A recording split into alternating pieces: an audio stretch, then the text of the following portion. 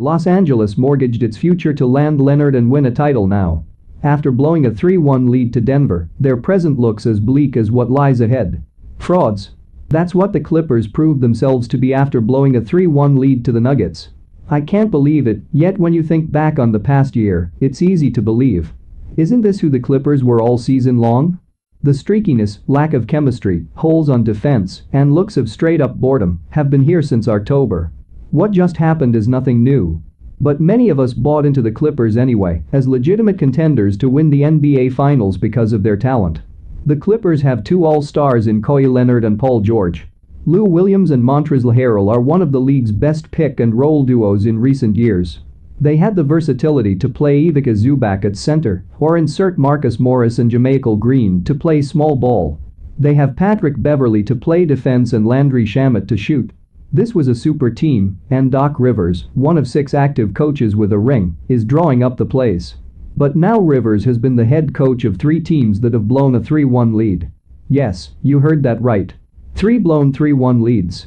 There have been only 13 of those in NBA history. He's also coached 3 teams that have blown 3-2 leads. 2003 Round 1, Magic blow a 3-1 lead to Pistons. 2009 Round 2, Celtics blow a 3-2 lead to Magic. 2010 NBA Finals, Celtics blow a 3-2 lead to Lakers. 2012 East Finals, Celtics blow a 3-2 lead to Heat. 2015 Round 2, Clippers blow a 3-1 lead to Rockets. And the latest, 2020 Round 2, Clippers blow a 3-1 lead to Nuggets. NBA is obviously a players' league, and winning an NBA Finals requires big-time performances from stars, but Doc has had the stars. This Clippers team had Kawhi and George. Past Clippers teams had Chris Paul and Blake Griffin. Those 3 Celtics teams had Kevin Garnett, Paul Pierce, and Ray Allen. The Magic had Tracy McGrady. Blowing leads is a trend for Rivers, and that's often due to a lack of adjustments. Why wouldn't Williams' minutes dwindle when he couldn't stop anyone? How long are you going to stick with Harrell when he looks lost in the pick and roll? Why continue to double Nikola Jokic as the Nuggets pick them apart time and time again? He could have put Kawhi on Jokic sooner. He could have tried Green or Morris at center with perimeter-oriented lineups and played small ball, just like we've seen virtually every other team in the semifinals do at some point. He could have made a tough call.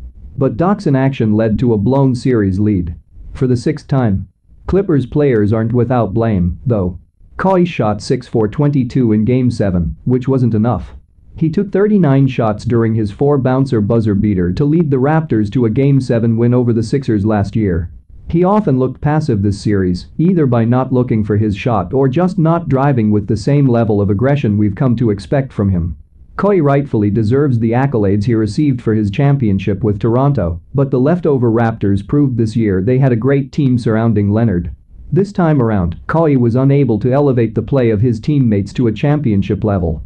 Whether it's due to his underwhelming scoring in Game 7, his average playmaking, or his non-vocal leadership style, it wasn't enough. I don't ever want to hear anyone argue that Kawhi is better than LeBron again. Paul George was even worse. He shot 4 for 16 in Game 7. In close-out games, he's now a career 12-13, including 3-7 the last 5 seasons, while averaging 19.5 points, with a middling 52.9 true shooting percentage and only 3.6 assists.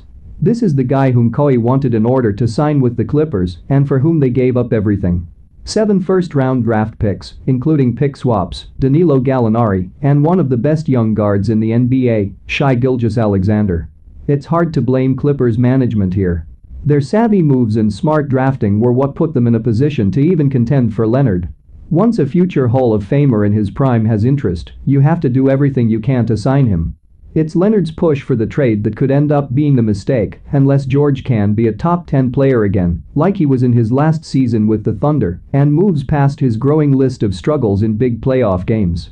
A lot of the issues that we ran into, talent bailed us out. Chemistry didn't, Williams said after the game. We're a highly talented group and we just came up short. Chemistry is something you have to build. Better start soon. Both Leonard and George can become free agents in 2021, as they have player options for the 2021-22 season. Those two alone are good enough to keep the Clippers in the championship mix. But how do the Clippers bolster their championship odds next season when the Lakers will still be contenders, the Warriors will be back with Steph Curry and Klay Thompson, and other young teams like the Nuggets, Mavericks, and Jazz could all get better? The West is only about to get harder. Clippers don't have a single tradable draft pick until 2028. Zubac or Shamet are two young players who could have some value around the league, but not for anything that dramatically moves the needle. The Clippers don't have cap space, meaning they'll only have their mid-level exception available to sign from a wheat crop of free agents. Harrell, Morris, and Green will be unrestricted free agents. Who do you bring back? Maybe you buy one or two high second-round draft picks if a team is looking to sell theirs, but even then, there's no guarantee that prospect ends up making a rotation. Doc has never really loved playing rookies. Maybe team owner Steve Ballmer makes a dramatic change and fires Doc to get a new voice at head coach. Moving on from Doc could be too extreme of a decision for Ballmer unless the players pushed for a change in their exit meetings. After all, Rivers is a good coach. He has meant a lot to the franchise, carrying them through the Donald Sterling fiasco and running the front office for a time. Rivers might not be great, but it's still hard to find good coaching. That's why the Clippers traded a first-round pick to the Celtics for him 7 years ago. Regardless, there's a strong possibility the Clippers end up having to run it back with a team that just underwhelmed for a whole year and then capped it off with a blown 3-1 lead. I think, internally, we always felt this was not a championship or bust year for us, George admitted after Game 7. But it should have been. Time is short in the NBA. Immense pressure will be on the Clippers to win it all in 2021. George and Leonard wanted to go to Los Angeles to play close to home, but who knows what could happen if they fall short again. George already ditched Indiana and Oklahoma City. Leonard pushed his way out of San Antonio, the league's winningest franchise, and left Toronto weeks after winning a title.